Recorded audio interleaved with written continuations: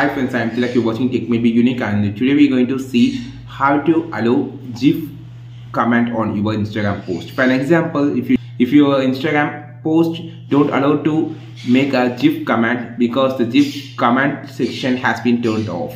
So you just want to turn it on by using this process on your Instagram from your computer. And if you're new to this channel, make sure to click on subscribe right below. We just quickly move on to the video. So how to allow the other users to comment on the GIF file format on your Instagram post. If you if you just try this, if you don't have a option to comment on the GIF file format, actually it's about the thing that you just want to do on the setting. For example, just click on this more option and just click on the setting option. After clicking on the setting option, just scroll down and you will see an option called messaging and story replies, or just click on the comment section actually.